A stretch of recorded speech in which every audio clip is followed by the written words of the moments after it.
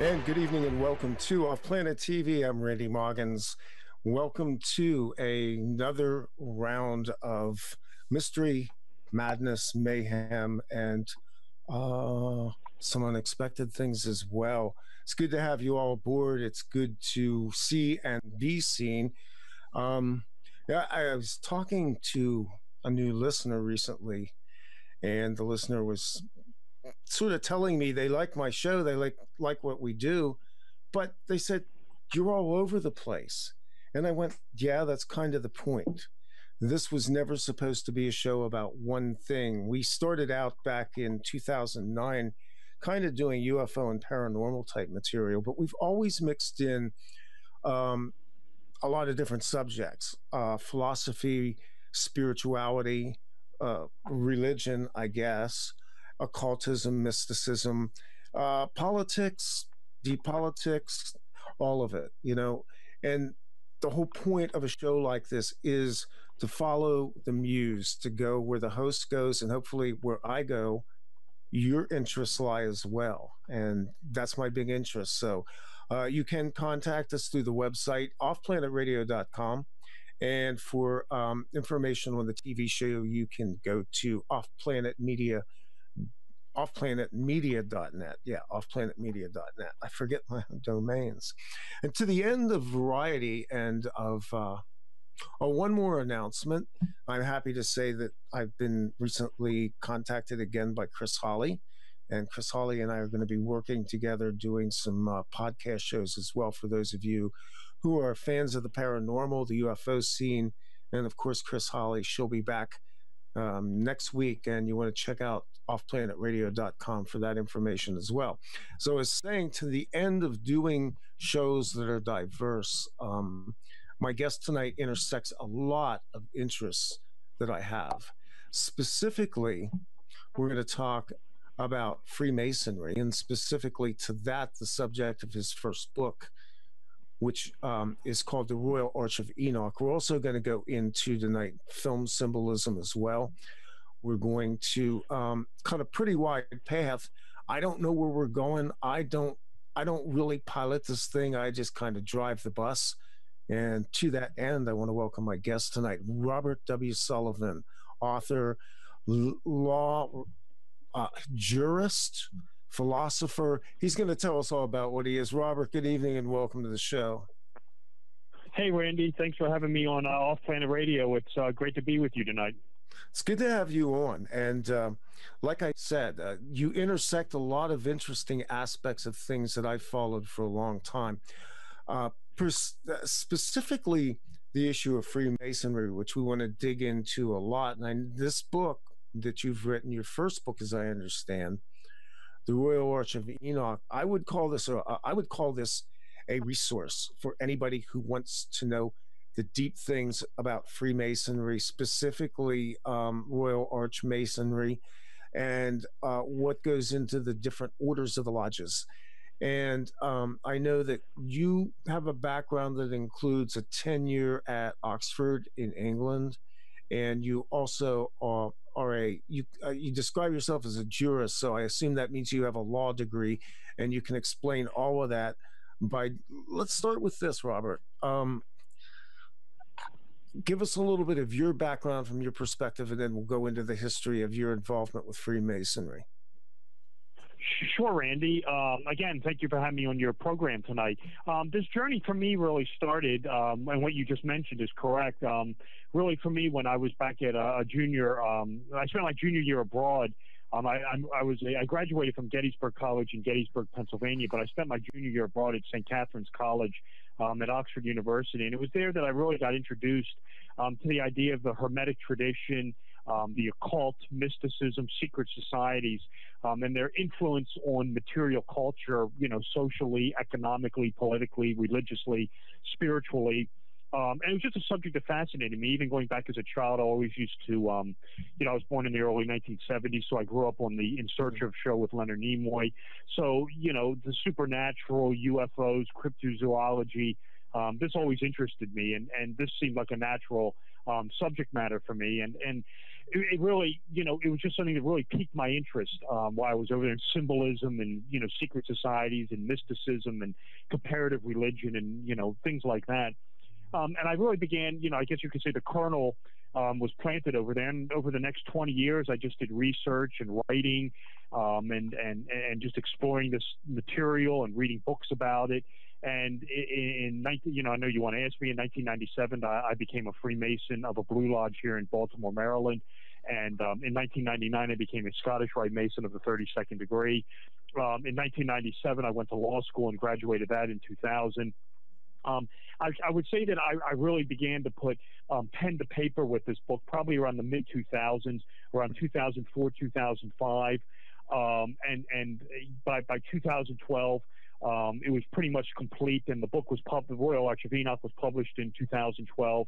And I really, it doesn't have everything in it, of course. I mean, there are different aspects of Freemasonry. I mean, it's a vast subject matter. I mean, there's Freemasonry in the Civil War, but I was really trying to put together this massive compendium that just went through a lot of the Blue Lodge symbolism, how this carried over into the high degrees, and how this one particular high degree, in specific, because of what's going on in this degree as compared to what's going on in the Blue Lodge, was so important within Masonry, and how so much of the symbolism and philosophy and underlying history of this ritual was being used in material culture. And most importantly, and I guess the main thesis of the Royal Arch of Enoch book was to present this historical anomaly that I had discovered, which was that this ritual, this particular high degree ritual, which was being cultivated and developed in France in the 1740s, 1750s, was incorporating elements and what I guess would be best described as philosophical components of the Lost Book of Enoch, which is essentially off the history pages of Western civilization from around the 2nd, 3rd century Common Era to 1773. Yet in 1740s, 1750s, clearly there must have been a copy out there floating around Europe.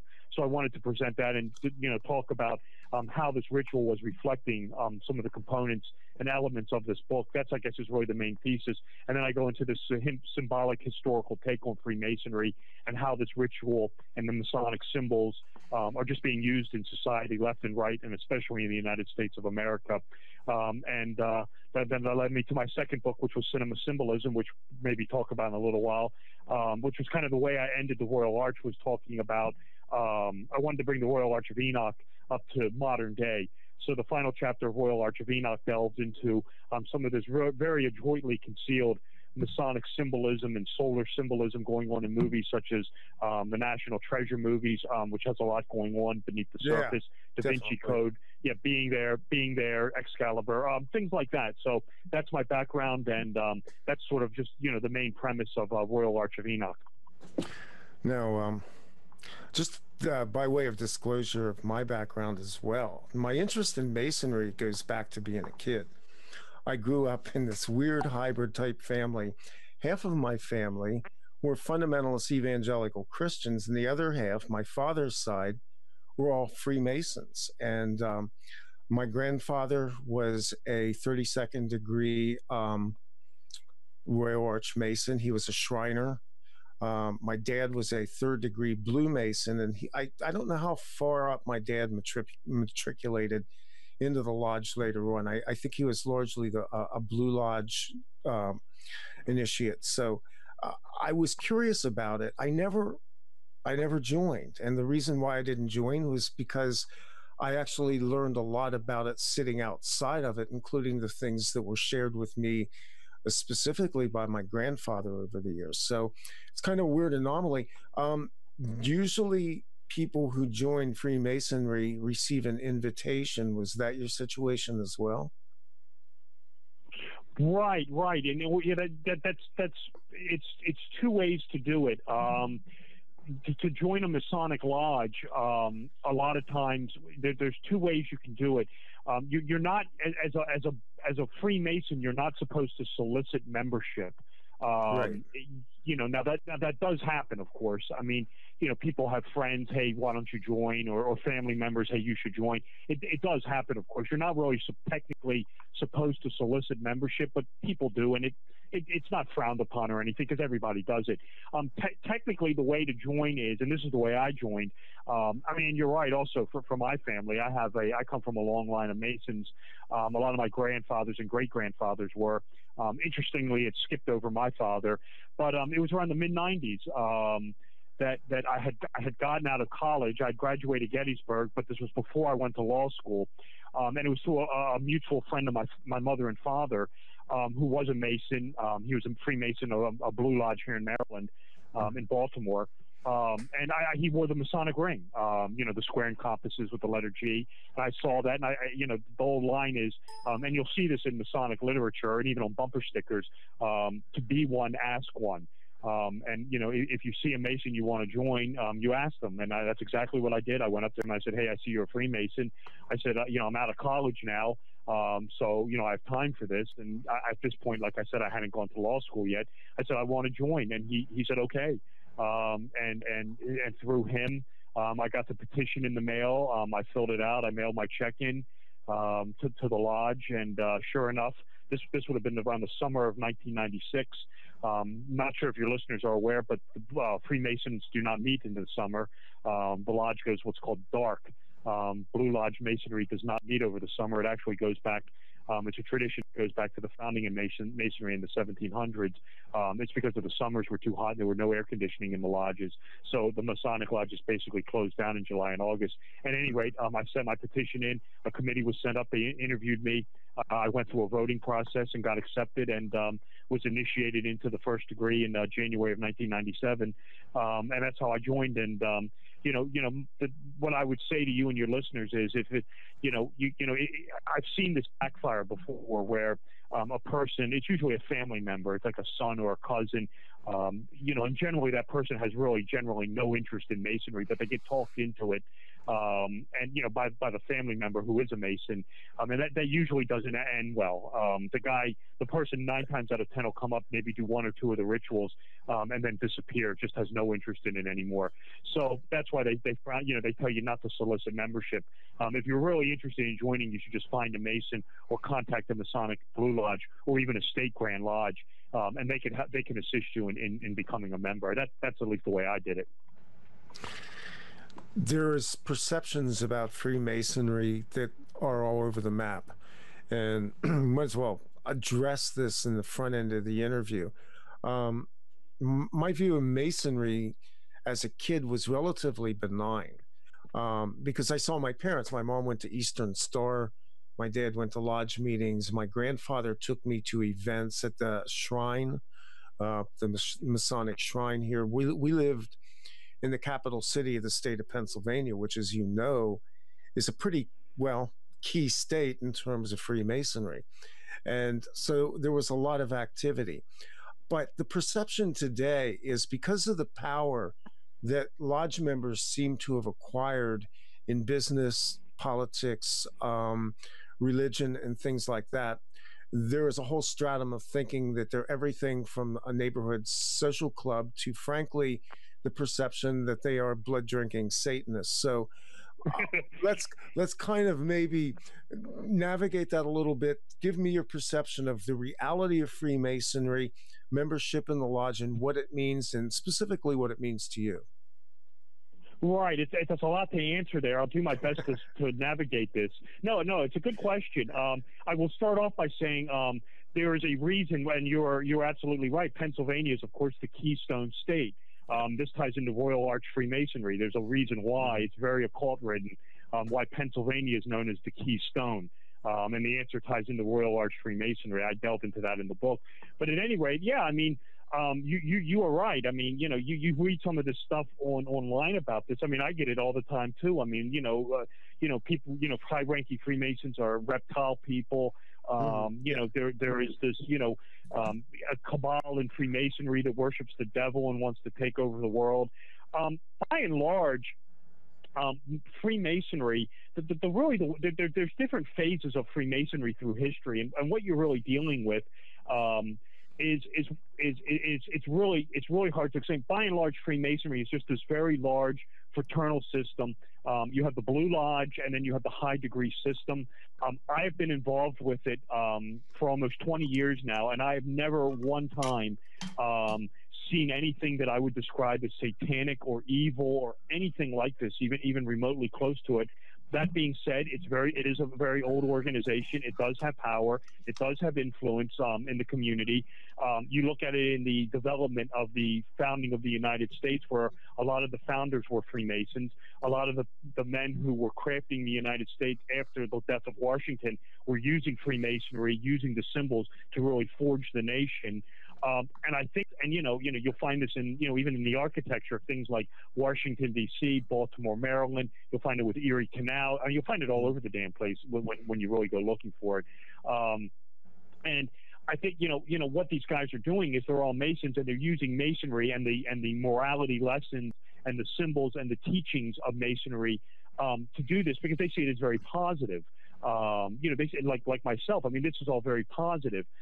Unfortunately, there's really no transparency with it, and people see it and it's not explained to them, and then they figure it out, oh, this is Masonic, and they see it as evidence of this demonic, overarching, evil Freemasonic conspiracy, which doesn't exist.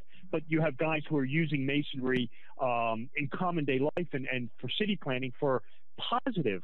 But again, because there's no transparency with it, people will see it 200 years later. I mean, Washington, D.C. is a great example. And, people just see it as this overarching, evil evidence of this evil conspiracy, which doesn't exist.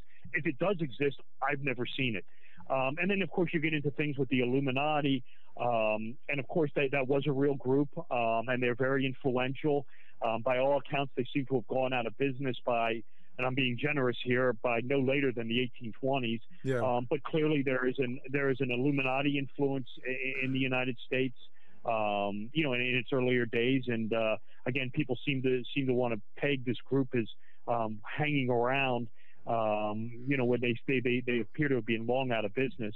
But yeah, I mean, with Freemasonry, you definitely have it being very important at the development of the United States. It's sort of at the mystical core of the new country, and especially in the high degree systems. So, I mean, yeah, you will find this very heavy Masonic influence going on, which I would describe as, like you said, benign or positive, but people want to see it as evil. And it's been going on since day one, and I'm sure it will be going on 200 years from now. Freemasonry, for me, was really sort of this. I really felt like I was carrying on a family tradition, and it really, for me, when I went through the rituals, and especially in the Blue Lodge, you'll go through it, and you kind of, if you don't have any, like, if you've never read like Manly P. Hall or Albert Mackey, you're just going to go through it and just think it's just this innocuous ritual, or meaningless ritual that's based on the Bible, and that's it. But if you really start reading these guys who get into some of the very deep occult symbolisms going on in the ritual, I mean, you're going to find very comparative religion, Christian, Gnostic elements going on, in Kabbalah, things like that, both going on in the Blue Lodge and the high degrees, which a lot of Masons aren't aware of because they don't really take the time to sit down and read these works. I did. And this, again, influenced me with writing my books. And just to wrap the question up, I mean, I can tell you this, Randy. I mean, neither book, Royal Arch of Enoch or Cinema Symbolism, would exist if I hadn't become a Freemason. I know that for certain. This interest in this character Enoch, it's kind of a fascinating thing. I mean, like I said, I grew up around churches. I grew up around religion. I have a background in theology, and this concept of Enoch, he's not a huge figure in the Bible. He's mysterious. I mean, what's it say? Enoch walked with God and was no more. That pretty much summarizes what we know. But then we have this book that's external to the so-called accepted scriptures, the book of Enoch, specifically Enoch, First Enoch, which then gives us a lot of detail into Enoch seemingly navigating these other worlds. And I suspect that the drama in all of that is what plays into the Royal Arch of Enoch and into what appears to be baked in somehow to Masonic lore. Yeah, I think that's I think you're on the right path there, Randy. It's really I'm going to try to condense the answer, but it's a lot to digest. You have, I mean, you're absolutely right. You have Enoch being mentioned in the book of Genesis briefly. Enoch is one of two people in the Bible never to experience a physical death. Enoch is is one, prophet Elijah is the other, Right. and you're absolutely correct. The book of Enoch, Ethiopian Enoch, Enoch, which dates to around the Second Temple period, it details Enoch's interaction in the afterlife, or in heaven or in this other world, and it's definitely a controversial book. I mean, you're absolutely right; it's left out of the Bible. And Enoch interacts with this group of fallen angels, demons known as the Watchers, who have displeased God by coming down to earth and mating with human women, creating this race of giants known as the Nephilim. And he sort of acts as a lawyer, for lack of a better word, as an intermediary, for them with God, and serves as a lawyer. The name Enoch, interesting, this ties into Masonry, actually means the initiate. And then you have Enoch gleaning this sort of wisdom. I mean, this is where it really gets into Masonry. This wisdom from the demons, such as reading and writing, which ultimately becomes the 7 liberal arts and sciences. And what you have going on in the Blue Lodge, and again, I'm plowing over a ton of material here right now. In the Blue Lodge, in this 3rd degree, this is the map. Uh-oh. Did we drop?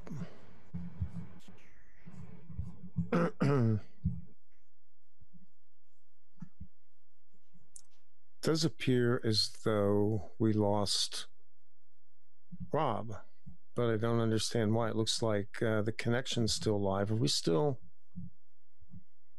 Gosh, this is like the worst thing in the world on a live show, but it's part of. Do we still have Rob on the line? Yeah, the connection is live. Okay, Rob, we lost you, man. And I'm left to sit here kind of looking at the camera. Okay, we're going to have to wait until Rob calls back in. I have no way to contact him. Let's just... This is it, folks. This is live radio. This is what you get. Internet technology at its finest. So what we're going to do here is drop Rob off. Hello. Hello? Hello. Yeah, you're there? Yeah, I'm here. Okay. All right, we lost you. Yeah, the call dropped. Okay, good. You're back. Yep. Oh, what I was saying, am I coming in okay? Yeah, you're fine. You're doing great, Rob. Okay, no, what just to pick up on what I left off with, was in the Blue Lodge, you have Hiram Abiff. He's murdered. He's the architect of Solomon's Temple. He is murdered by 3 fellow crafts who want the secret word that Hiram Abiff has. It's the name of God. It's the word that all wisdom derives from. He's murdered. The word is lost. It's the name of God. It's what's generally referred to as the Tetragrammaton. And the word is lost. And when the candidate is brought back to life, the true word, this true name of God, is lost. And he's raised. The candidate is brought back to life with a substitute word, a substitute name of God. At any rate, you fast forward to the high degree, the word, the secret name is recovered in this Royal Arch of Enoch ceremonial. It's discovered in this subterranean vault during the construction of the Second Temple of Zorobabel, which is the temple after Solomon's Temple.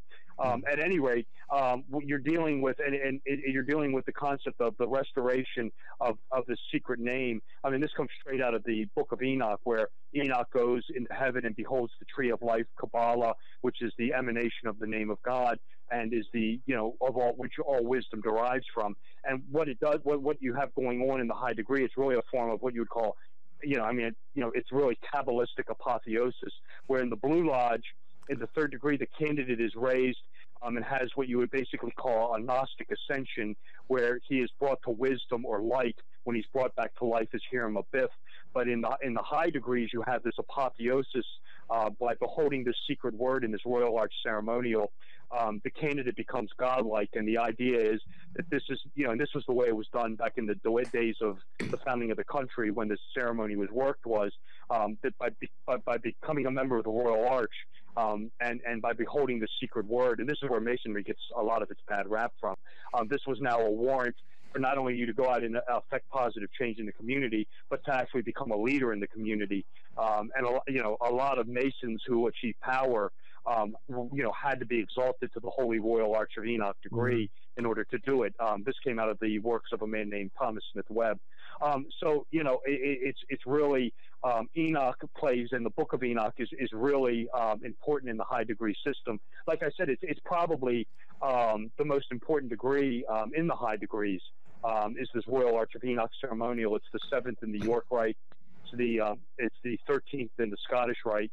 And like I said, it was developed in 1740s, 1750s in France, incorporating elements of the Book of Enoch prior to it being returned to the West. When we think of the character Hiram Abiff, he tends to be related more to what we see in the Bible as Hiram, and connected to Solomon and the building of the temple. How close do they parallel? Is it the same person, or where does Solomon fit into the overall theme of all this? Right. In the Blue Lodge ritual, the Masons are building Solomon's temple, and Hiram Abiff is the master architect. The whole third degree ritual, the candidate actually portrays Hiram Abiff, and the entire third degree ritual is a retelling. It's a solar ritual. It's a retelling of the Osirian cycle in Egypt, where Hiram Abiff is this resurrected sun man who's killed and resurrected.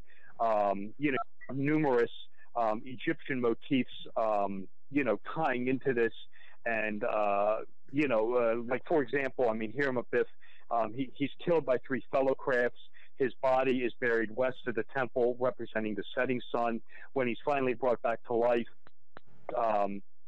he's brought back to life on something called Strong Grip of a Lion's Paw. That's a reference to the constellation of Leo the Lion, which is the sole house of the sun. Was missing. Solomon dispatches 12 fellow craft to go look for the body. These are the 12 houses of the zodiac, looking for their lost solar ruler. You have Hiram Abiff's body being buried under something called a sprig of acacia. That's a flower sacred to the sun god Apollo. And of course, Hiram Abiff is resurrected on the third try. And when he's resurrected, when the candidate's brought back to life, this is in the third degree, this substitute word is whispered in his ear. This is the substitute name of God. It's brought back to life on something known as the 5 points of fellowship.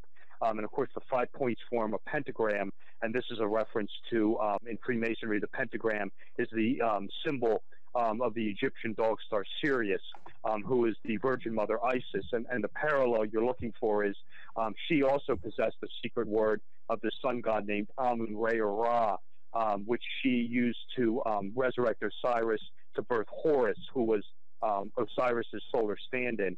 So when the candidate is brought back to life, he pays homage to his Virgin Mother, who births us, by being brought back to life on 5 points, and having this substitute name of God whispered in his ear. The true name is recovered in the Royal Arch of Enoch ceremonial, which again is the 13th in the Scottish Rite and the 7th in the York Rite. So what is the restoration of the solar icon in Freemasonry? When you write about the restoration of the solar icon, is that the restoration of the solar icon to humanity or to Freemasonry? Well, it's the restoration of the Tetragrammaton. It's the name of God. The character, the candidate, as it was dead, and it is now brought back to life. And the idea is you're being brought from darkness to life. By being brought back from a symbolic life, you can now, you've received ascension, and you can go out and, positive change in the world. That's the thing behind it. The candidate, when he is back, he has the substitute word. But the true name of God is resurrected, or is restored in the Royal Arch of Enoch ceremonial.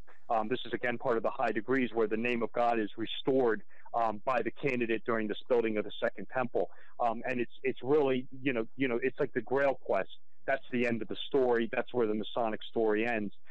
And within Masonry, with this Royal Arch ceremonial, it's really by being the be-all of the story, it's that ritual that you're going to find a ton of the symbolism coming out of, when you're dealing with like the cultivation of the United States, a lot of the symbolism going on in the Federal District. You'll find Blue Lodge as well. But when you fuse that with the Royal Arch ceremony, ritual, a lot of questions will be answered. You mentioned the architecture, and specifically the architecture of landmarks in the United States, and we can go to Washington, D.C., a city that was laid out on a grid by a Mason, Pierre L'Enfant, right? Correct? And basically is designed to be the central city of the Western culture, as I understand it. Did I lose Robert again? Oh, man. Hello. We're having terrible landline problems tonight. And so for those of you who are watching, listening, bear with us here. Robert has to come in on a phone line, and we patched him in. So let's see here. It looks like he's, there's no net when this happens. I'm basically left to my own devices because unlike pre-produced shows or network, I can't go to commercial. So there's like no commercial. And so hopefully Rob will come back. And I'm noticing a lot of clicking on his line, which tells me that people get messed with all the time doing these shows. I'm back, by the way. You're back. Good. That's okay. I was just chattering, trying to keep everybody's on their toes here. Okay, so yeah, we got the Men in Black tonight, I think, messing around with I'm hearing all these strange clicks on the line. And that's never a good thing. So hello. I've got beeping going on here. Okay. Well, good evening, NSA, CIA, whatever alphabet agencies listening. We're just sharing. Anyway, did you catch my last question, which basically went to the heart of what the meaning of Washington, D.C. is? Well, I mean that's it's the federal capital of the it's what I really describe in the Royal Arch of Enoch book is, I mean, I say the United States is essentially a Masonic republic. It's really the world's first Masonic republic. So when you have the federal capital, I talk about this more in the book. What's the most important symbol within Freemasonry? I mean, sun. You're going to find solar iconography all over the place in the Federal District. I mean, the sun is an important symbol. It's probably the premier symbol in the Blue Lodge, and you'll find a lot of solar iconography in the high degrees. So with the Federal District, with Washington, D.C., you're going to, the chapter on Washington, D.C. in the Royal Arch book is called, the City of the Sun, which is really what it is. And you'll find a lot of Neoplatonic astrological solar iconography within the federal city. I would say probably the most salient, utopic reference for the Washington, D.C. is this novella by a Dominican friar named Tomaso Campanella called The City of the Sun, where, you're going to find the whole thing with the domed building. And again, just with Washington, D.C., you're just going to find one Masonic piece of architecture and symbolism after another, after another, after another. It's really all but endless. So I guess the question I have is the perception that this is somehow solar worship, that the and again, this goes into fundamentalism with Christianity a lot. In spite of the fact that in one Old Testament book of the Bible, it talks about the sun, S-U-L, rising as being the Son of God.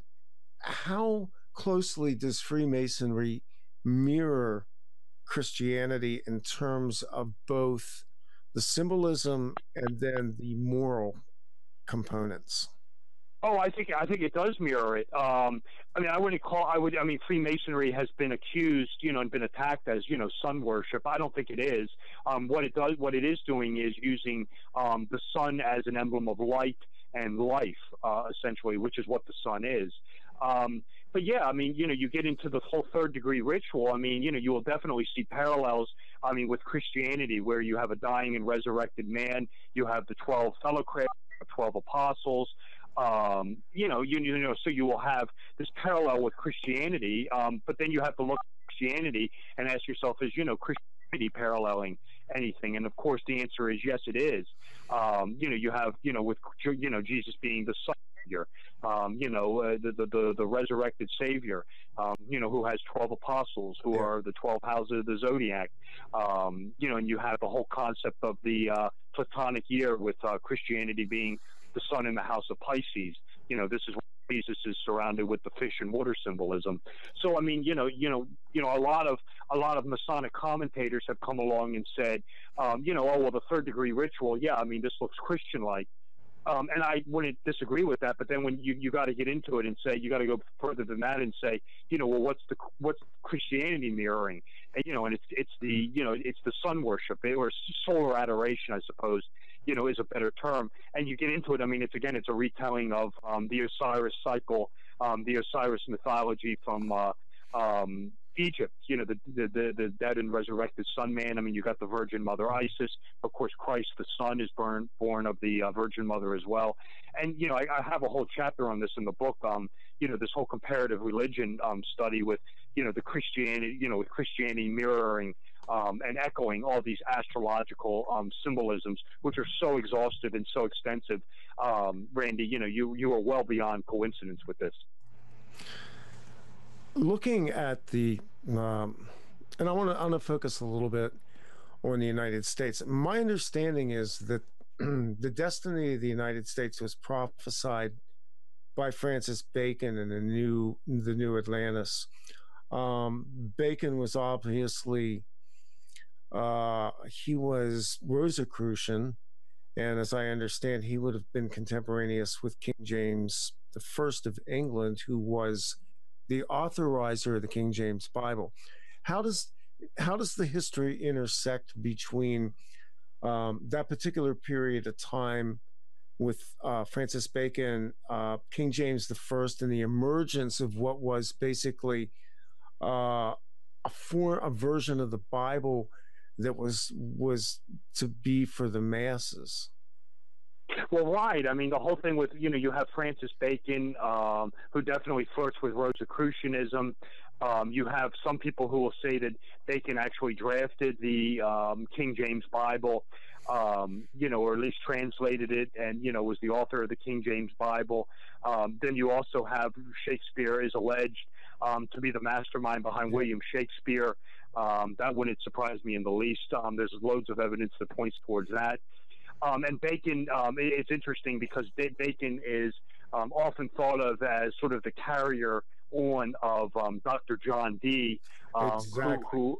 And Dee's just walked right into my next question, so go there. No, well, Dee's an interesting character because, Dee, I've been asked this before, and it's a right question to ask is, it's always been alleged that Bacon was the inheritor of Dr. John Dee. And I've been asked, we get into this whole concept of the Lost Book of Enoch, or a Lost Book of Enoch floating around Europe prior to James Bruce bringing back copies in 1773. Where could a Book of Enoch come from? And you turn immediately to Dr. John Dee. I mean, exactly. He is a very likely. Yes. Yeah, no, I mean, you are absolutely right, Randy. I mean, you have Dee and Kelly developing Enochian magic, which is this language to talk to angels. I mean, my God, where could he possibly be getting that from? That would be, of course, from the Book of Enoch.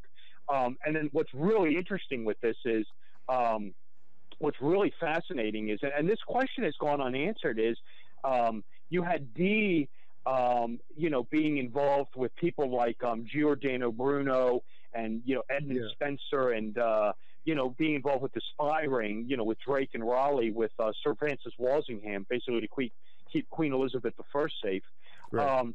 And then you have, in his History of the World, you have Sir Walter Raleigh, who actually mentions that the Book of Enoch contains an astronomical book. And the question is, how the hell did Sir Walter Raleigh know that? And the answer is he most likely got the information from Dr. John Dee. I mean, the Book of Enoch would have been long unknown in Sir Walter Raleigh's time. And of course, Raleigh is another interesting figure in this. Is there's some speculation he was put to death for knowing too much. But you actually had Raleigh mentioning in his History of the World that the Book of Enoch had an astronomy book. How on earth did he know that? He had to know it from Dr. John Dee. So, there's a whole interesting, and what we're talking about now, this is really one of the talking points that got me interested in this whole subject matter is, John Dee has been basically completely written off the history books. He is an incredibly important character when you get into Elizabeth. Yeah, he is. In Elizabethan England.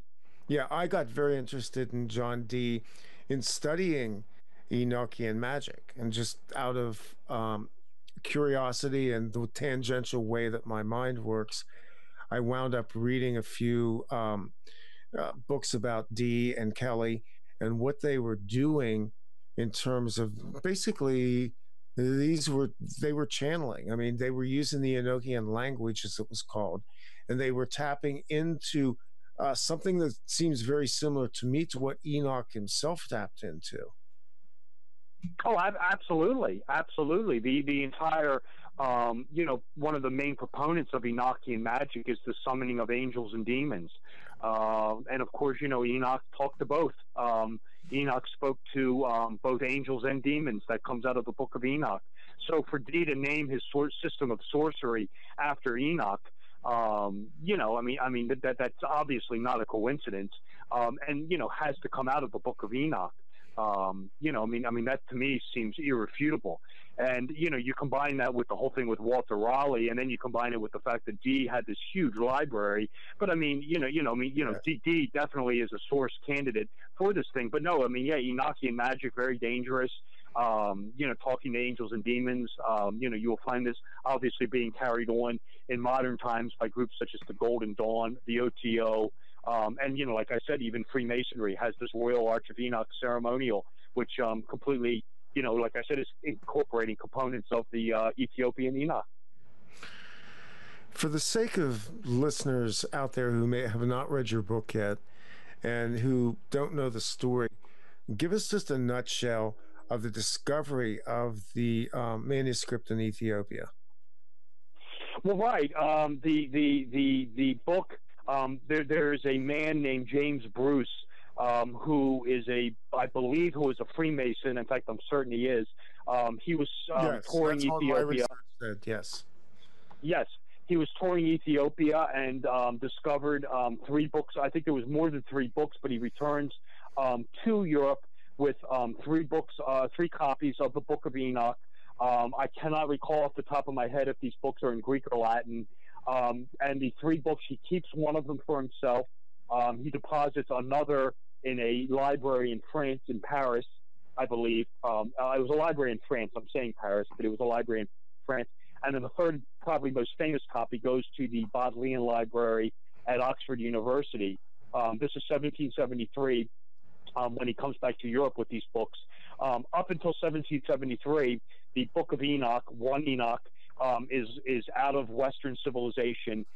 It's been reported that the last 2 people, or at least possibly the last 2 people to have had a copy of the Book of Enoch, or at least parts of it, were the Christian church fathers Tertullian or Origen, which would make sense, actually, especially in the case of Origen.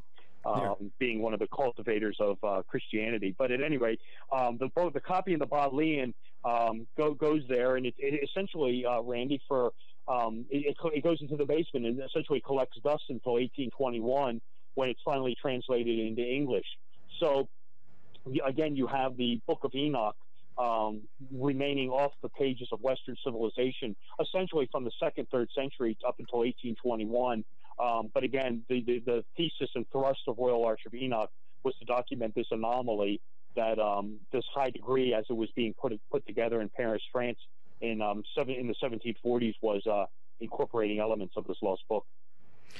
So historically, this book was lost, but it was being preserved down through history by Freemasonry. What do you believe was the catalyst for that? Oh, I don't think that was the case at all. Okay. No, what happened was, I think I'll answer your question this way. I mean, I think the book was being preserved in like a Hermetic tradition. I mean, you could definitely, throw the Freemasons into these like secret groups, such as like you mentioned, like the Rosicrucians, the Cathars, the Gnostics. I mean, I do believe that there were copies that were being passed down in like a Hermetic tradition sort of way. But what you had happening with Freemasonry, modern day Freemasonry as it exists today, was established in London, England, on June 24th, 1717. Now, granted, I know that there was Masonic lodges existing prior to that in England, in Scotland, in the continent of Europe.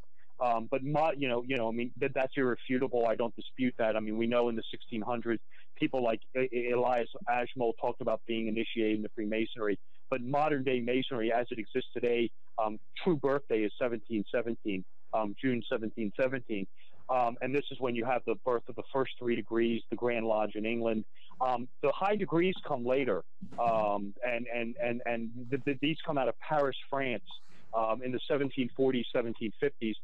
Blue Lodge Freemasonry is born in 1717. The high degrees, which is originally the original high degree body, is called the Rite of Perfection, and it consists of 25 high degrees. Are you still there? I think I might have lost you. No, I'm here. Oh, no, you're here. Okay. The 25 high degrees are, and this is what is incorporating the Royal Arch of Enoch ceremonial, is this high degree system. 25 degrees known as the Rite of Perfection, and this system is being developed by the Jesuits in Paris, France, to destroy England. So you have, it's part of the high degrees are born out of the Counter-Reformation, which is this entire Jesuit-led operation to undermine England and the British monarchy. And they're using Freemasonry and Freemasonic subterfuge as part of this, in developing this high degree system, to undermine England and undermine Blue Lodge Freemasonry. So whoever was developing this Royal Arch ceremonial, you could have a copy coming from John Dee. The Jesuits at the time were very interested in mysticism and the occult. So the fact that a copy could have fallen into their hands is very likely. You get into a copy going into the Vatican Library that was unknown, very likely. You had Jesuit priests who were into this material. The Jesuit priest Athanasius Kircher, who was very mystical, he once owned a copy of the Voynich manuscript, or owned the copy of the Voynich manuscript at Yale University. This also was allegedly written by Dr. John Dee. So you have this very heavy Jesuit theme of mysticism, Kabbalah, apotheosis going into this high degree ceremonial, which was originally intended as part of Jesuit subterfuge, Counter-Reformation trickery to essentially undermine Blue Lodge Freemasonry and England. Yeah, somebody in our chat room just said the Jesuits are Illuminists. Is that what you're saying? No, the Society of Jesus. Since the Council of Trent, they were charged with the Counter-Reformation, right? Which is basically destroy England. So you have England in 1717 presenting, creating Blue Lodge Freemasonry. It's deism. It has a Christian component, but it's very Protestant. It's very Whiggery, which was Parliament over monarchy, and no more Catholic storts on the throne. And of course, the high degrees. I'm just condensing the answer for time consideration. But really, the high degrees, the best way to think about it is, it's the high degree system was originally designed as a vehicle to restore the Roman Catholic storts back to the throne of England. It doesn't work. And you'll find this again in another high degree body. You may have heard of something called the Rite of Strict Observance, which was which was created by this guy, the Baron von Hund. And he talks about this guy, the unknown superior. And who is this unknown superior? This is well known. The unknown superior is a guy named Charles Edward Stuart, better known to history as Bonnie Prince Charlie.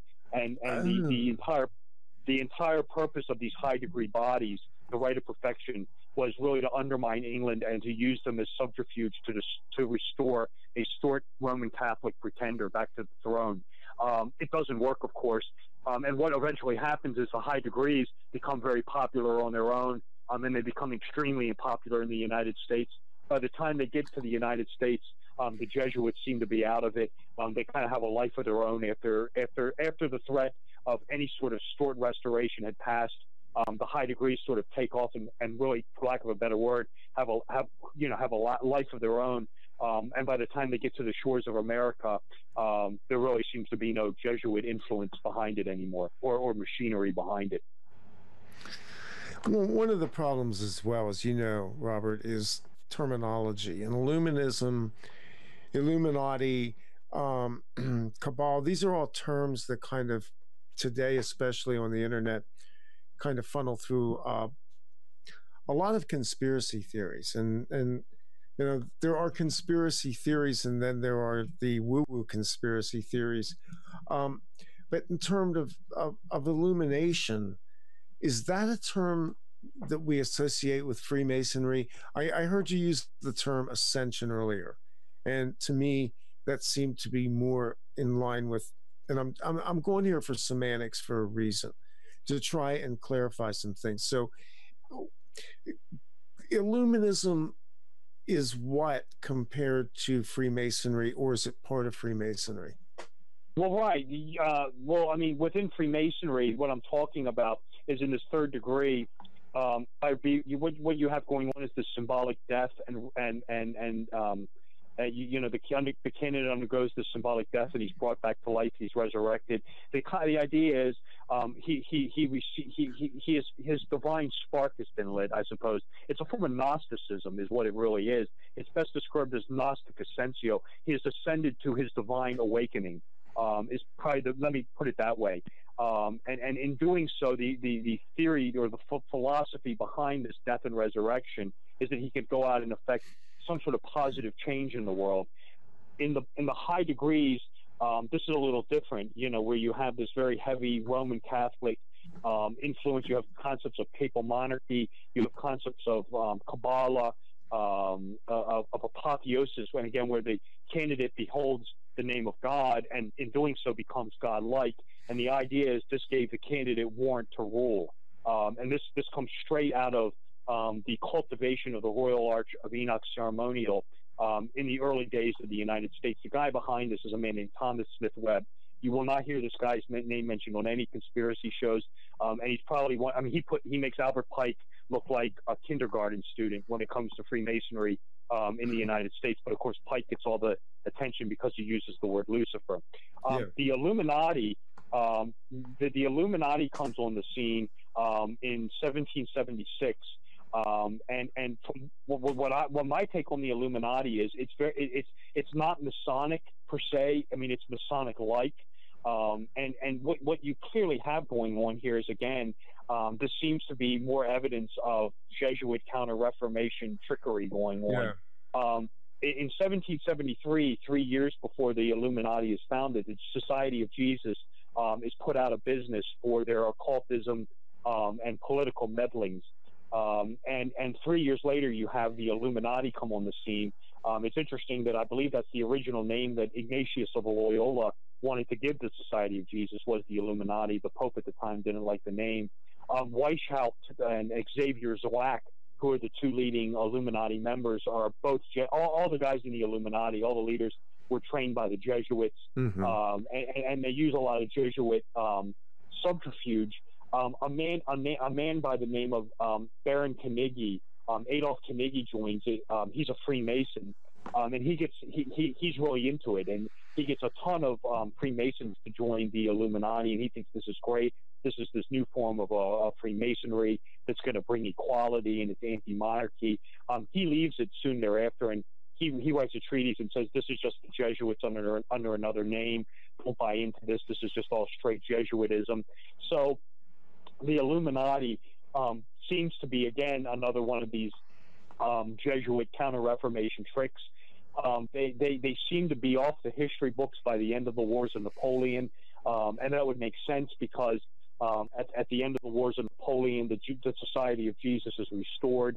And they definitely have an influence. I mean, you will definitely find an Illuminati incursion into the United States. This is mainly being done through a man by the name of DeWitt Clinton. He's someone else who has been written off the history books. Yeah. But they're important. You'll find Illuminism in the Carbonari of Giuseppe Manzini. You'll find the Illuminati in the Skull and Bones Society at Yale University. They're important. I mean, you'll find the character in Mozart's Masonic opera, the Magic Flute. Zoroastro. He is based on a character or on a real life person named Ignaz von Born, who was Mozart's Masonic master, and von Born was the head of the Illuminati temple in Vienna, Austria. So there's the Illuminati. There's an Illuminati influence on Mozart. So they're important, no question about it. Was Mozart also a Mason? Oh yes.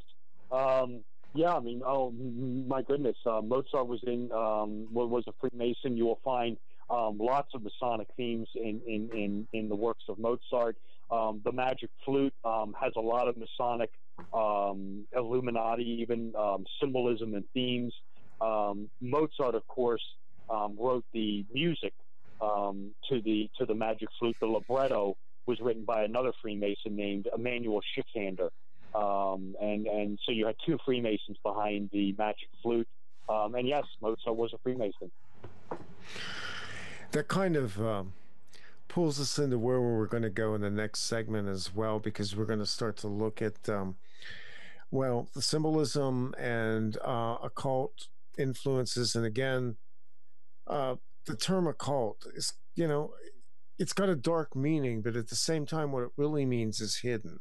Do you want to comment on that a little bit before, as we're kind of coming up on break point here? So, yeah, absolutely. I mean, it definitely, the word occult definitely can tend to scare some people. It doesn't scare me. It comes from the Latin word occultus. You're absolutely right, Randy. It means hidden. It has a sinister connotation to it. People, who hear the word, they think of witchcraft or, demonism, things like that. The word means hidden. For me, it means hidden but mysterious. To me, there is definitely, I wouldn't describe a secret room per se in the basement of a high school boiler room as occult per se. I mean, although it may be hidden, it really doesn't have that connotation. It means more mysterious and mystical and numinous to me, and mysterious is probably the better word. But it can denote evil. It can denote positive also. Symbols are that have hidden meaning. The symbol doesn't have to be negative all the time. It can be negative. It has to deal with the creator's intention. I mean, for example, and I'll wrap up on this. We talk earlier about the Masonic rituals. In the third degree, the death and resurrection of Hiram Abiff. I mean, you can just say on its surface, oh, that's all it is. That's it. But to me, the ritual has occult meaning. It has hidden meaning. It has layered meaning.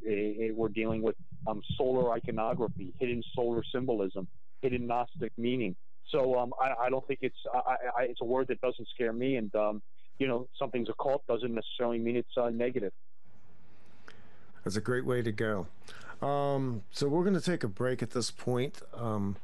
What you're going to see on the break is a video, and this is fundraising month for CCN, Conscious Consumer Network, and it is an opportunity for you to reach out and support independent media. And what we're doing is basically there's a program. It's outlined on the links to at the website and in this video. And you can support CCN and in return be a partaker in all of the high definition videos from the network since its inception back in January. And if we're ready to go with that video, we're going to take about a 3 to 5 minute break. Come back on the other side of OffPlanet TV. Then talk about symbolism and entertainment. Look at some major films and basically give you a sense of what is going on in the culture and the influences with my guest, Robert W. Sullivan, Esquire.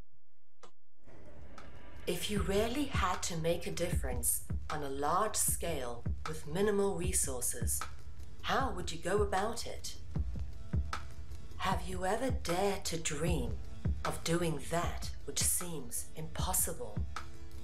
On a planet steeped with corruption and destruction, the question beckons, how do we change it? Media has a far-reaching impact on people and has been used to manipulate humanity into our current destructive patterns. In order to affect people into moving into constructive patterns of behavior, we need to construct a new paradigm of media.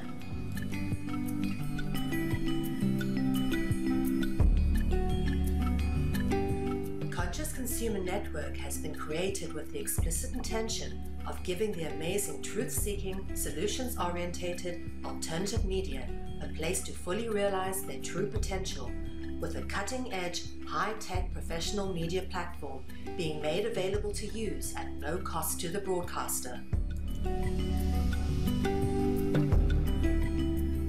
In turn, some of the greatest freedom-seeking hearts and souls of our time have realized the true potential of what has been created and have come together to provide their insight and inspiration on CCN. Conscious Consumer Network has become a unique, interactive information and educational network which provides a free-to-view, live-stream, ultra-high-definition channel to the world and features 25 live shows a week and growing with the addition of multiple language broadcasts. CCN has features comparable with mainstream media, such as being able to pause and rewind broadcasts whilst being live-streamed. Catch up on this or previous broadcasts, now available from CCN high-definition downloads. You can now purchase a high-definition download of your favorite CCN show from ethymarket.com. Support free and independent media by becoming a monthly pledger. This can be done with a monthly pledge of €10, which will allow you unlimited access to CCN's high-definition downloads, which hosts a back catalogue of over 250 shows, which have been aired since the launch of CCN on the 1st of January 2015. In order to keep CCN free of corporate sponsorship and advertising, CCN has launched the Pledge 300 campaign. This is a realistic goal with the hopes of securing a minimum of 300 people who will each pledge €10 a month. With this number, we can continue to grow and operate and potentially expand into a second foreign language channel. Without it, CCN will simply not be able to function without succumbing to corporate sponsorship and advertising. Help keep alternative media in the hands of the people. We thank you for supporting free and independent media.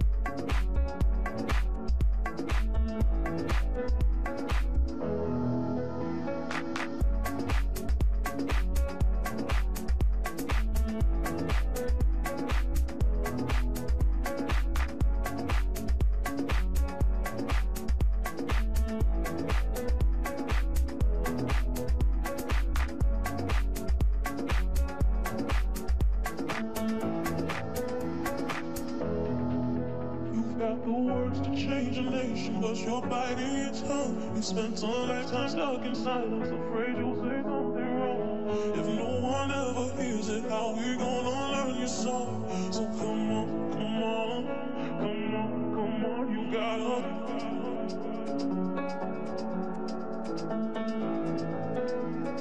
Come on, you gotta.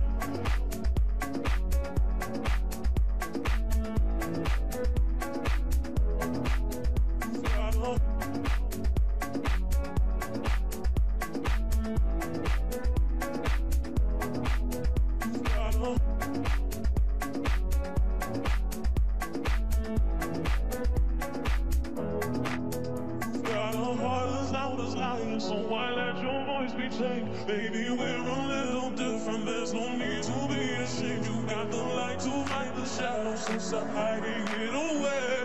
Come on, come on. I wanna sing, I wanna shout, I wanna scream till the words cry out. So put it all on the papers, I'm not afraid. We can read all about it, read all about it, no.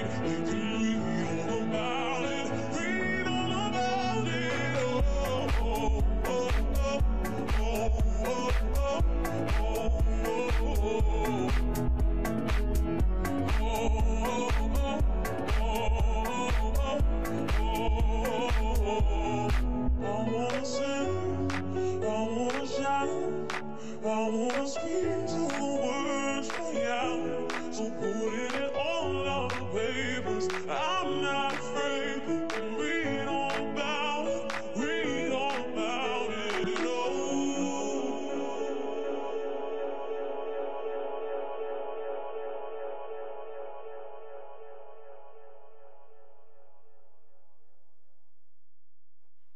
And we are back from the break. Hope that wasn't too long for you. I want to give a shout out tonight to the chat room at offplanetmedia.net. You guys are engaging with each other and engaging with the show. I see that. Some good questions there. Somebody asked about posting links. Let's do this. There's one link I want to get out tonight, and that is for Robert to let you know where you can find him, because I believe he has a ton of information on his website, including a forum, but I'll let him tell you about it. Robert, tell people where they can find you, my friend. Yeah, thanks, Randy. The easiest way to find me is just go to my website. There are links to buy the books. It's www.robertwsullivaniv.com. My name is Robert W. Sullivan IV, so it's all connected, all lowercase, www.robertwsullivaniv.com. There are links there to buy the books. Go to my YouTube channel, watch videos I produce, listen to other podcasts. You can follow me on Twitter, Facebook fan pages, information about me. I have a forum where I post things. If you're registered, you can leave comments behind. So, yeah, I mean, everything is right there. Upcoming events I'm doing, all that goes in there. Again, www.robertwsullivaniv.com. And the links are right there. So throughout the show tonight, you have the links to go to Robert's site. And, you know, this is a big subject. We're not even really scratching the surface tonight on this. And that means I got to get you back and we can delve into this a little bit more. Just to kind of maybe close out the subject of the Arch of Enoch. The symbolism behind the arch is intentionally architectural. Does it have a deeper meaning, the arch itself? We see the arch everywhere. I can drive across the river here. The capital city of Pennsylvania is Harrisburg. There are arches there. There are what we would call the monolithic structures. There's a lot of ancient Egyptian architecture that's associated as well.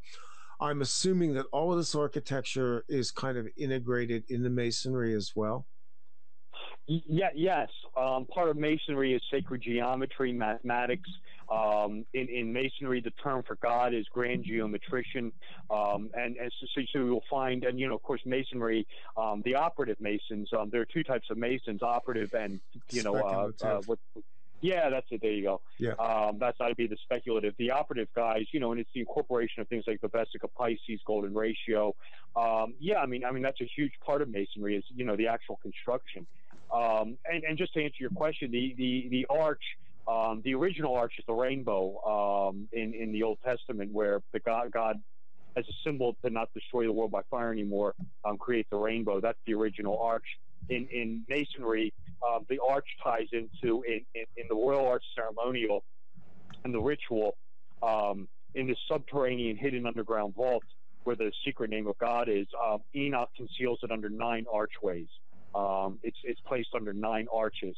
That's why it's called the Royal Arch of Enoch. That's the treasure is hidden under 9 archways. But, you know, to make a long story short, yes, sacred geometry. You'll find it in Washington D.C. It's a lengthy conversation, but yeah, I mean that definitely ties into Freemasonry.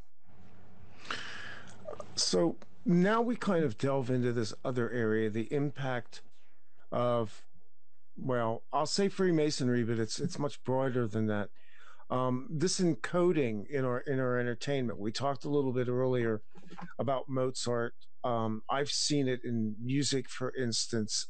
Even the Firebird Suite, which is Stravinsky, has overtones to this as well.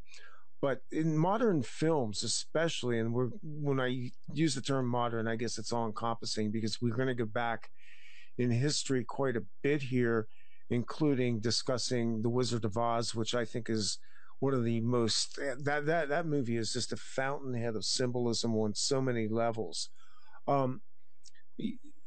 Introduce the subject and your title of your second book and the thesis behind that, Robert. Yeah, thanks, Randy. But my second book is titled Cinema Symbolism, A Guide to Esoteric Imagery in Popular Movies. And this book was born out of the final chapter of the Royal Arch of Enoch book, which, like I said at the first part of the hour, was I wanted to talk about some of this very hidden Masonic solar themes I was seeing in movies such as National Treasure, Da Vinci Code, Excalibur, which is the solar legend that we've been talking about a little bit. With National Treasure, for example, I mean, some of it's overt. Many people may not be aware of this, but the first National Treasure movie is actually a Masonic ritual. That's the Royal Arch ceremonial on screen. It's the recovery of the Masonic treasure in the subterranean vault beneath the Holy Ground. That's exactly the National Treasure movie. So if you want to watch the Royal Arch of Enoch ritual on film, watch National Treasure. And this just really fascinated me. I mean, I took, I was seeing it in a, where I knew I wasn't a coincidence. I mean, I was definitely seeing this, and I could tell the symbolism and this very adroitly concealed, themes were definitely being put in the movies. So when I was writing Royal Arch and I was writing this final chapter, I was limiting myself to just talking, like about the Being There movie, which again is a solar allegory, or the National Treasure. But I was seeing the same sort of material, not necessarily Masonic per se, but archetypes and numerology and mystery religions and just symbolism and alchemy and Gnosticism in movies that wasn't necessarily Masonic. So I thought, okay, I can't have this Royal Arch of Enoch book go on forever. I'll end it with this final chapter, and I'll just write a new book off of this, where we'll delve into some of these, other themes. Some are Masonic, granted, but some of them delve into these other topics. And this is cinema symbolism, where I really, really went to work, and where we talked about at the beginning of the show, where when I was studying at Oxford, I kind of took this 20 years of experience, this 20-year period beginning in 1992 to write the Royal Arch and research Royal Arch of Enoch, where I was, getting into the occult and mysticism and Masonry and secret societies and Hermeticism and, hidden history and things like that. What I kind of did was I turned that 20 years on Hollywood, for lack of a better word, and out came cinema symbolism, where I talk about these occult, very adroitly hidden themes in modern cinema, and I am 100% convinced, after seeing it enough, that we are well beyond the coincidence level here, and this is intentionally placed. I know there is a wide range of thought out there that this is mind control and evil and this and that.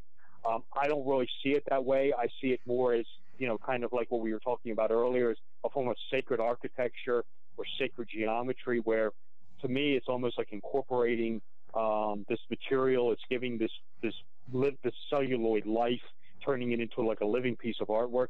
So again, I don't necessarily see this all as sinister.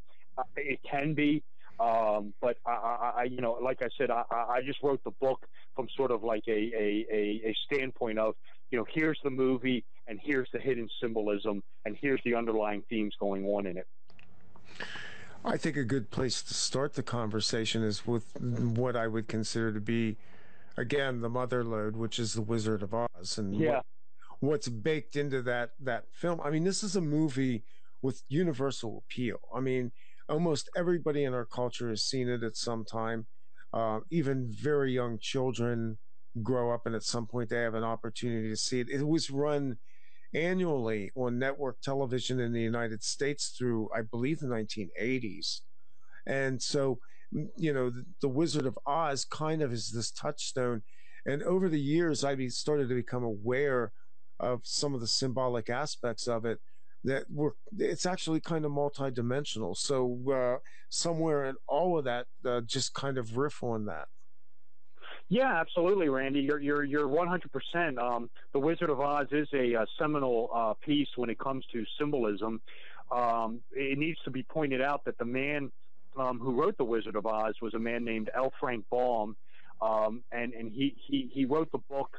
It was, I want to say, published in 1900. It may have been published in 1901. And he was a member of Madame Blavatsky's Theosophy movement. But you have really, in The Wizard of Oz, I mean, when you say it's multi-leveled, you are 100% correct. You have, just off the bat, this idea of what you would call, this profane explanation, where this is just about a farm girl who goes to this magical land, has this adventure, kind of gets to know herself, meets these magical friends, defeats an evil witch, goes home, the end, have a nice life. You know, this is the profane explanation. That's and then that's, you know, and that's important because when it comes to symbolism, there's always that. There's always this base explanation that can be given. And every Masonic author since time immemorial will say, when it comes to symbolism and this material, there's always this profane explanation just for the masses. But of course, we delve into the Wizard of Oz, we're going to find two very much deeper levels of symbolism going on. And one is more well known than the other. The one is the whole political allegory in the Wizard of Oz that Baum encoded, which is essentially the political, economic, social life of the United States of America from around 1894 to 1900. And again, you know, I'll just touch on this briefly, where you have the Wizard of Oz is a representation of President William McKinley, who wanted to use the gold standard and something called and silver, which is embodied in the free silver movement, to bait back green paper money. This is why the yellow brick road or the gold standard leads to Emerald City, which is green. It's gold standard leading to the creation of paper money.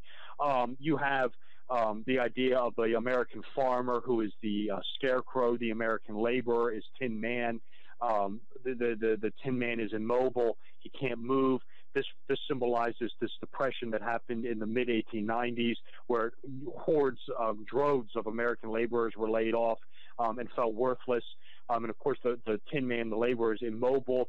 What gets him moving again? It's oil. They have to oil him up to get him back to work, to get him moving. This was a representation of the Rockefeller Standard Oil, who put many laborers back to work. Therefore, the Tin Man has to get moving by the oil. You know, the oil gets him back. And then, of course, you have the two little dancing groups, the Lullaby League and the Lollipop Guild. The Lullaby League is the sleep. This is why they're asleep but waking up. This is the women's suffrage movement that was becoming that was waking up at the time, quite literally. And the Lollipop Guild is laborized union, which began to develop at the same time. So you have this very deep political allegory going on in the Wizard of Oz. But then you also have this, you know, and this one's not well known, and this comes out of Baum's involvement with theosophy, is you have this entire what you would call initiation into the mystery tradition, neo-Gnostic, you know, even quote-unquote Masonic theme in Wizard of Oz, where you have this farm girl, Dorothy Gale. She goes up this, you know, the winding staircase of Freemasonry, up the tornadoes, the tornado receives ascension, goes to this magical land, interacts with these three figures. One seeks wisdom, one seeks fortitude, and the other seeks courage, which Madame Blavatsky said you have to have to be initiated into the mystery tradition. Dorothy walks on the golden path of religion, which is the yellow brick road. The yellow brick road. What does that lead her to? The Gnostic demiurge, the false messiah, the evil wizard, who's a phony. You know, he's scary and intimidates people with his worship by being this evil figurehead, but it's just this harmless little man behind the curtain. There's nothing to him. This comes straight out of, Blavatsky's Theosophy Society. And then, of course, Dorothy has her divine epiphany, her awakening, her Gnostic revelation, which for her is there's no place like home. And eventually she returns home, wiser for it, awakened, and of course none of the farmhands understand her or understand her awakening, but she gets it, but none of them can understand it. And again, you'll find these Gnostic themes in the Wizard of Oz. You have her walking on the golden path of religion. You have the two. One aspect that's very, very interesting is you have the two witches, who are the white witches who use the white magic. They're of the North and South. They're the ones who want to help Dorothy. In the movie, there's only one of them. In the book, there's two. It's of the North and South. Then you have the two evil witches, the two witches who use the black magic. They're of the East and West. They're left and right. That represents stagnation. You don't receive ascension by moving sideways. You only receive ascension and wisdom by moving up the ladder of Minerva, up the ladder of Jacob, Gnostic Ascensio. That's why the two positive witches who want to assist Dorothy are of the North and South, representing Gnostic Ascension. And the two evil women who want to keep her static are of East and West, left and right. You don't go anywhere moving left and right. So within the Wizard of Oz, you have this really three-leveled approach to the book and the film. You have, and I have a whole chapter of it in the book. I'm going over it very briefly here. There's more to it than this.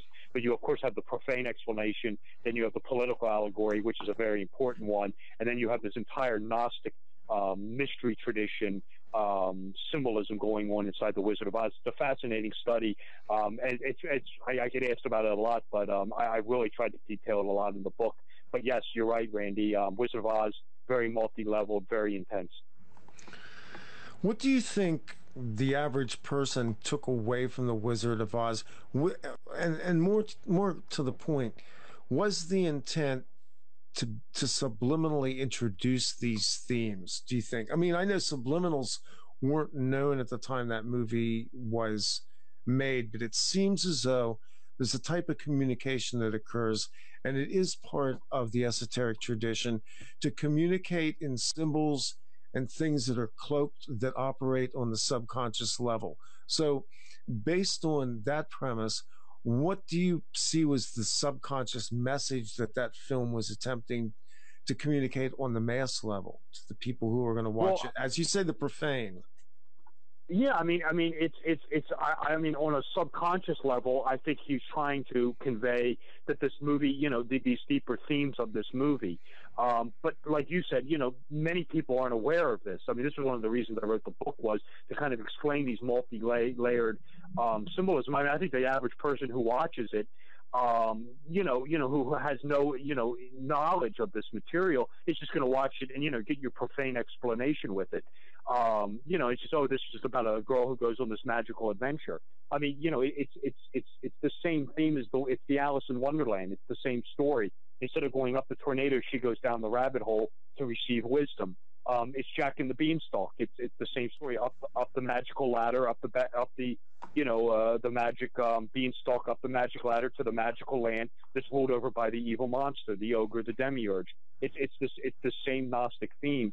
And I definitely think, you know, when you're dealing with Gnosticism and these ancient religions and these ancient mystical religions, you know, you read the works of Carl Jung, and you know, read about psychology and psychiatry, you get into themes of the collective unconscious and how our unconscious mind is tapped into this, and we're not consciously aware of it, but our unconscious mind is. And it's almost like you said, it's appealing to because it's appealing to our unconscious mind, we're not aware of it. And I do believe, make no mistake, I mean, if you want to call it mind control, I really don't view it that way, but I definitely think a lot of times these filmmakers, are definitely tweaking with the collective unconscious. Well, I don't consider mind control to necessarily be a bad thing. I mean, I don't know how many people know or remember back in the 70s, there was a system called Silva mind control that was about basically being able to harness your own mind. Mind control, when it's exercised morally and by permission, I'll put it that way, because there's forms of mind control out there that are obviously coercive and violent, is a good thing, because basically we communicate in very subliminal ways, both between ourselves as social animals, but the symbols are important even in communicating with ourselves, the subconscious, going into the Jungian thing of the archetypes, and the idea that there are these great symbolic works that operate on a subtle level. Oh, I agree with you, and I don't think it's necessarily negative either. I mean, there is this thought, there is a lot out there. I mean, you know, and I mean, you know, you talk about, you know, stuff on the internet. I mean, you know, you'll read these pages where these movies, you know, the whole purpose of Hollywood is to mind control you, and you know, I mean, I just don't really buy into that. I think it's more appealing to your collective unconscious, but I mean, I don't think that's necessarily a negative. I mean, you also have to remember this too, Randy. I mean, I think it is intentional most of the time, but you know, when you get into the idea of the collective unconscious, and with Jung, you know, you have filmmakers who may be incorporating this stuff and they're not aware of it. I mean, they're subject to this thing too. Exactly. Exactly. You know, I mean, that's an interesting study also. I point out a couple examples of that, but I do believe, like with Baum, and you know, you get into George Lucas with Star Wars, and then you certainly get into the Matrix with the Wachowski siblings. Yeah. You know, they, you know, I mean, this stuff is definitely being used, and what to me is it's communicating another story to you. That your conscious mind is being entertained by the movie on the screen, but your subconscious mind is being entertained by the Gnosticism and the ancient symbols and the mysteries and the symbolism and the archetypes that you're seeing. So it's almost like this is appealing to your profanity, and the other's appealing to the esoteric side of you. But what's fun is when your conscious mind becomes aware of the esotericism. That's why I wrote the book, is to point this stuff out, because I mean it is incredible in some instances the level that these guys will go to incorporate this material. Let's flip over to another epic. And again, another touchstone that most people have seen, and that's Frankenstein. Oh, right. Well, I mean, Frankenstein is another one. The movie in of it itself, that's really a movie that has more of an occult theme to it than really hidden symbols. But what you're dealing with Frankenstein, and you had this also with Dracula and the Wolfman also, you get into the traditional monsters, of Universal Studios. I get asked all the time, oh, is all this stuff, just the product of the last 15 years? No, it is not. We just talked about the Wizard of Oz. The works of the Bram Stokers of the world, the Mary Shelley. Frankenstein's monster is Kabbalah. It's a Kabbalistic golem. That's exactly what it is. Mm-hmm. Yeah, it's an inanimate life. It's imbued with human personality, and really Frankenstein's monster is probably the most famous Kabbalistic golem in history. Other Kabbalistic, when I say the word Kabbalistic, I'm talking about Jewish magic. The golem is a Jewish creation, and of course Kabbalah is the Jewish mystery school. This material comes from. Read Kabbalah by Gershom Schlom is what I would direct people to.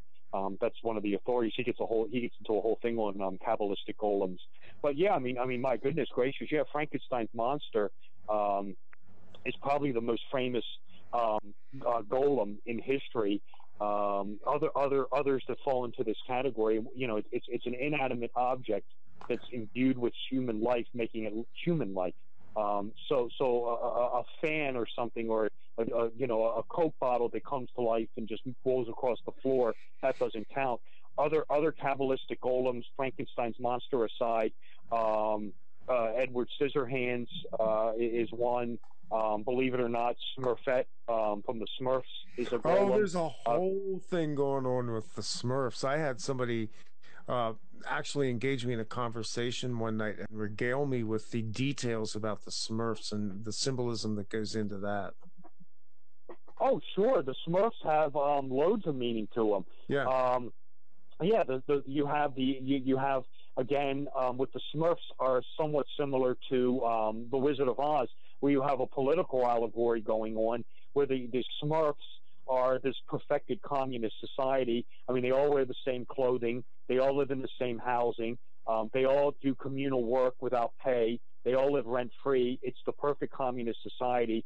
The guy who's in charge of this is Papa Smurf, who looks none other than like Karl Marx, who wears the red of the communists, and even wears the red Phrygian hat of the proto-communists, the sans-culottes from the French Revolution. And then, you have the idea that the Gargamel character is sort of, you can look at Gargamel as two ways. You can look at him as the materialistic West, the United States. I mean, Gargamel is constantly trying to perfect gold. So you can look at it as the materialism of the West, who is, the arch enemy of the communists in the Cold War. But you could also look at as Gargamel as the Nazis. The guy in the black robes who lives in the little, hovel, the German-like hovel, has the, this is, paralleling the SS, has the secret vault in the basement with the Grand Grimoire in it, has the, this is paralleling the SS. They were all into the occult. The cat is Azrael. That's the god of death in a lot of folklore. And, he's always trying to undermine the communists and destroy the communists, which is, of course, what Nazi Germany was trying to do, and the West. So you have this political allegory going on with the Smurfs, but then you also have this magical, mystical occult themes where you have, Gargamel trying to transmute gold, and he kidnaps a Smurf in one episode to use it to perfect the Philosopher's Stone. The Smurfs, Gargamel's library is nothing but, alchemy sets He's got the vault in the basement where he keeps the Grand Grimoire, his magic spell book. He uses this to turn a lump of clay into Smurfette, which is the female Smurf. The original plan for Gargamel with Smurfette was he sends her into the perfected communist village to create a fifth column and destroy the Smurfs, to undermine them, to cause chaos and anarchy.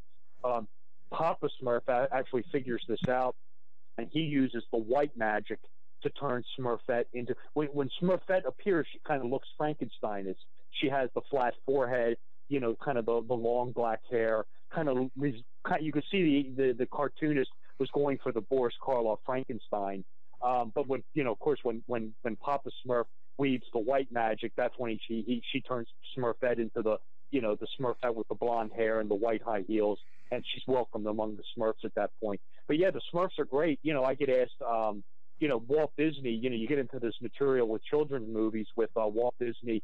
I mean, my goodness, Walt Disney certainly has a lot going in it. That's replete with it. The Disney material. Yeah. And it actually does get kind of dark at some point. There's a whole bunch of subliminals in Disney films that are rather sexual and I would even say inappropriate. But, the Disney thing, I remember one of the first films I saw as a kid animated was the Disney production of The Sword and the Stone. And all of the magic and wizardry that went into that. I mean, it's a marvelous movie. It still is. But it was encoded with a lot of ritual and a lot of what I come to realize now as being kind of almost indoctrinating in terms of magic arts. Oh, sure. You have, the Disney material. This is something I'm working on in my new book. I'm actually writing a sequel to Cinema Symbolism now, where I'm taking on the Disney material. But yeah, I mean, you're right. I mean, the National Treasure movie is Walt Disney. You get into, with Disney, you have the Witch Mountain movies have a lot going on in them. You get into the animated movies. I mean, you're right. You get into things like Sleeping Beauty has a lot of very religious overtones in them. Even the one they just made now, Maleficent, with Angelina Jolie, who is, who is the villain in Sleeping Beauty, but they turn her into the good guy. I mean, and she's sort of the Enochian demon. I don't know if you've seen Maleficent yet. She starts out as the good guy, but she gets her wings clipped. This is the fallen angel syndrome. She has wings, but they get clipped off. So now she's the fallen angel. She's the fallen demon. And then she turns to the dark side. So you have that whole thing going on in Maleficent. And then, of course, you get into the darker aspects of Disney. You have Fantasia. I mean, where you have A Night on Bald Mountain, which is an ode to, which is basically a satanic hymn. And then, of course, you have Mickey Mouse dancing around using the magic, the Kabbalistic magic to make the brooms dance around and things like that. So, I mean, yeah, my goodness, the world of Walt Disney is really overloaded with a lot of this material. Well, Hollywood in general. I mean, you just look at the whole thing, the whole culture of Hollywood, the wavers of the wood, the wand. Holly is a spiritually imbued wood element, and it looks to me like a lot of entertainment in general, not just films but television, and especially the recording industry, serve as vectors somehow for messages that are being transmitted, again, into what I would call, I hate the term, collective unconscious. Is that the sense you get as well? To an extent, yes. I mean, I think though in these movies, I think it's more of they're playing with the unconscious mind, because I mean, it's hard to pick up on some of this imagery. When you pick up on it, the only way I can answer your question is, I mean, I would say that this material is definitely being intentionally in place. I don't think it's a coincidence this material is appearing in these movies. Right. But what is really striking to me is how adroitly concealed some of this material is, and it really is for me. I mean, when I was doing Cinema Symbolism, I mean, I can't tell you how many times when I was writing the book, I'd have to go back and watch a movie scene, or when I'm watching the movie, I have to pause it. Something at the end may reflect something at the beginning. Mm-hmm. Some little number that has no meaning at all will have some overwhelming meaning. And it's just, the complexity that these filmmakers go to incorporate this material. And again, I think on some levels, and I think it's really, the idea is that they're transforming the celluloid into living artwork. That by incorporating this mysticism, you're making more than just a movie. You're making a Da Vinci-like masterpiece. But like I said, Randy, this material to me is intentionally placed. Not all the time, of course, but in the movies that I was analyzing, I had seen enough to lead me to believe that it was intentionally placed, and I was convinced enough to write a book about it. So, from a sociological standpoint,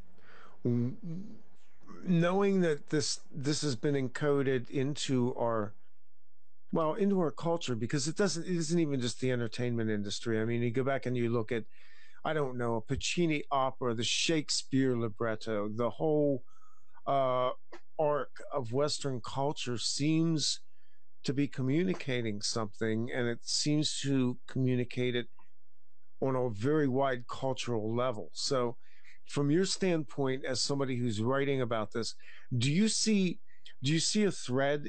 Is what we're seeing right now representative of our culture or predictive of our culture? Well, I have documented, there is the idea of movies as prophecy, where a movie has predicted something. Yeah. That is definitely documentable. I guess you could always craft an argument that with all the movies that are coming out, they're bound to get something right from time to time. I mean, right. I don't buy into the fact that 9/11 was predicted back in the mid-1980s. But, you have the whole thing with the Matrix with Neo's passport. That's irrefutable. I mean, and that is a disturbing one. But, you have this interest in mysticism and supernatural themes. I mean, you're absolutely correct. You'll find this in the works. I mean, this predates Hollywood. You'll find it in the works of Mozart, Shakespeare, Richard Wagner.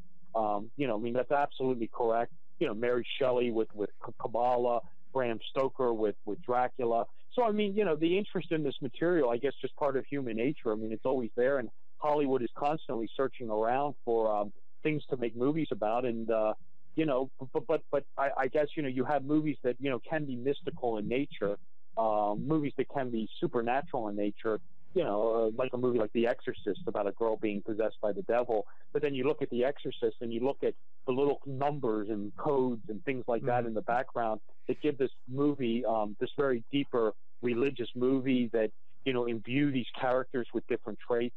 And it's just a fascinating study that, when I guess it's, for me, it was when your eyes trained to pick this stuff up, you'll start seeing, and this was, again, one of the motivations to write this book was sort of to train the person who was reading it to say, to pay attention to this stuff. I mean, I've done interviews and talked to people, and so I've been reading the book, and I've hit a point, I'm like, oh, there's no way that happened in the movie. And sure enough, they'll go through the movie and I'll be like, oh my God, you got to be kidding me. I never saw that in there. And, then, oh, you're right. Now I understand what that movie was. Now I understand why the number 33 was behind, Father Karras in The Exorcist, or why the number 88, why the DeLorean has to hit 88 miles to break the space-time continuum. Right. And why the lightning strikes the clock tower at 10:04. It doesn't strike it at 10:03 or 10:05. It has to be at 10:04. There's a reason for that. And it's just a fascinating study. And like I said, I thought enough of it to write this book about it. And there's even more. Like I said, I'm writing Cinema Symbolism 2 now, which is even more movies that I'm delving into. This may not be your bailiwick, but it's kind of mine. Have you looked into the subject of the Batman, the Dark Knight movie, and the pointers there into Sandy Hook? Are you aware of this? Yeah, I mean, I was asked about this a couple weeks ago on another show I did. Well, here, I mean, there is material going on in the Batman mythology in general. I mean, a lot of the Batman characters are Jungian. You have the whole thing with the conscious ego and the shadow self. You have the Catwoman character as Lilith. You have the Two-Face characters, this Roman god Janus. So you'll find a lot of mythology in the Batman material. I talk about that, in these archetypes in the cinema book. Someone asked me about the Sandy Hook thing, and from what I can tell, this seems to be a coincidence. and nothing more than that, because according to what I found out, I had no idea about this. Someone asked me about this about 2 months ago. I had no idea about it. I went back, I watched the movie, I saw the scene they're talking about, and from what I could research this, when Gotham City was created, and it goes back to one of the earlier comic books, and this goes back to the 1940s or 50s or something, one of the boroughs, Gotham City is naturally New York City, of course, and New York City has the boroughs in it, and in the 1950s, one of the boroughs was just named Sandy Hook, and it appears to be nothing more than just a coincidence. And this went back to the 1950s. I know it turns up in the Dark Knight movie with a scene with Commissioner Gordon. I mean, I guess you could make the argument that maybe, hey, you know, something like that, you know, was prophesizing this, or someone had inside knowledge. I mean, I don't know about that. I mean, I know the thing in the Matrix is uncanny with the whole 9/11 reference. Right. You have the exact date. But, you know, I mean, I guess you could always say it's a coincidence. But, you know, like I said, my experience is when you start, especially a thing like The Matrix, I mean, those three movies, especially the first one, is just overloaded with Gnostic symbolism. And again, you know, you have the whole idea with the dead and resurrected Sun Man with Neo. But yeah, I mean that Sandy Hook thing. I mean, I'm not going to dispute it. It's definitely in the movie. I was also asked. Someone asked me also. You know, is the collective unconscious? It's inherited. Could it be predictive? And I guess you know that's an interesting study of it itself. I guess it's certainly possible, but that certainly would need more research at this point in time. Yeah, and I wasn't trying to drag you down some dark rabbit hole. I wanted to get your take on it, because obviously working in this particular area, you're looking at films on an analytical basis that, well, quite frankly, the whole concept of film watching. And I realized a long time ago, I watch movies, I listen to music differently than many people do, because I do look at symbolism. I grew up, I guess, you know, largely because of my family, I grew up with a background in symbolism. So I look at them that way, and I tend to not get slack-jawed watching a movie. I'm paying attention. But the average person in a movie theater, first off, they're in a dark room with flickering lights. They're consuming carbohydrates. They're basically candidates to go into a trance state. So they're not really aware of the content above the base perceptual level of what's visual and auditory. You're watching movies at a different level. Is that something that you developed? Is it something that you always did? How do you view movies? Yeah, it's something I developed. It's definitely something I developed.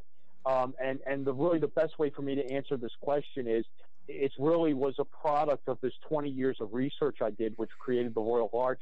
Mm-hmm. And I just took all this wisdom, and when I watched a movie, really, Randy, it was one of these things where, for starters, it would always take me more than one viewing to start to pick up on this material. That's for starters. I mean, if I just go to a movie theater and watch it, I mean, it's like I'm kind of watching it like you said, like everybody else, passively, just for entertainment value.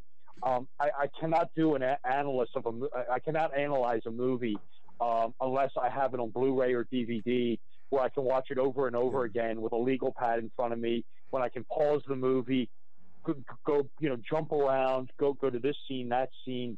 That's part of the way I analyze it.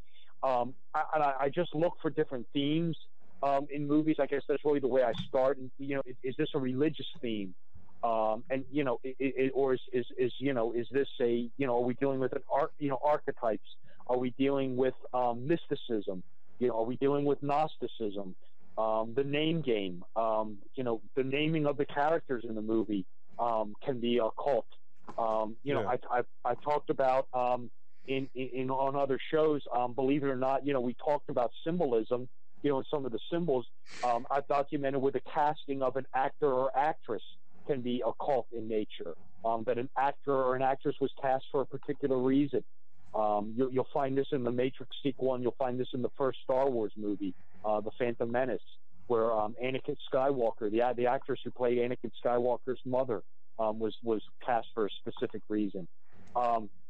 Believe it or not, you can actually document the release date of a movie may have an occult purpose. Oh, I've seen this numerous times. Yeah, numerologically especially.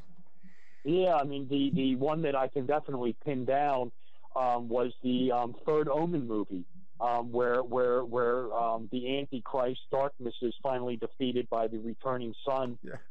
And of course, the movie released on the vernal equinox when the sun is resurrected from the darkness of winter. It was released on the vernal equinox of 1981.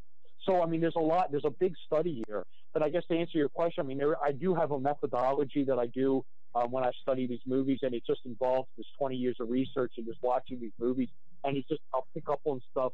Some movies I'll pick up on it faster than others, but I will definitely say that in most cases, it definitely takes me more than one viewing to pick it up, and certainly to pick up on all the themes and iconography going on inside the movie itself. One more. Let's riff through one more real quick here. The Truman Show. Absolutely. The Truman Show with Jim Carrey. Go ahead. Yeah. No, it's just that this is a movie that on the surface of it looks like an amusing fantasy kind of, it's a little dark on the surface. The more I've watched this movie, and I've seen it at least 3 times, the darker this movie has become to me in terms of reality. So give us a little bit of a takeaway on what you got out of it. Yeah, the Truman Show with Jim Carrey is another take on the Gnostic religion. It's the idea of the person living in the false world, in the material world, which Gnosticism was teaching.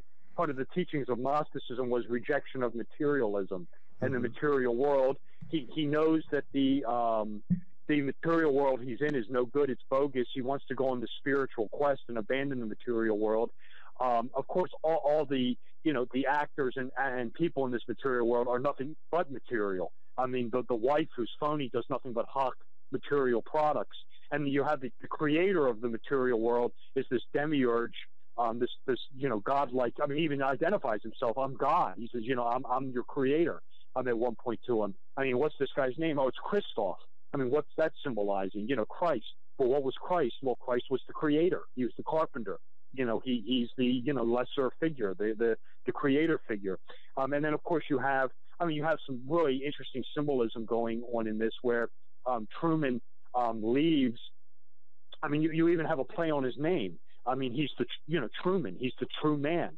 Trueman. He's the guy looking for spiritual gnosis, spiritual awakening, being the true man. I mean, how does he do this? He leaves on the boat. To discover, his purpose.